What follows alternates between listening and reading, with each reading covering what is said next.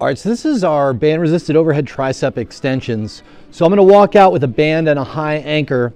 I'm gonna make sure that I'm not arching my back, so I'm kind of got my abs dialed in here, and then my shoulders are gonna be pulled down. And what I'm gonna do is I'm gonna push the bands out, keeping my locked in place. So don't let the elbows flare out, keep them locked in place, shoulders down, and you're pushing the band out, and you should feel your triceps engage while you push the band perfectly horizontal and not down. And that is your overhead band tricep extension.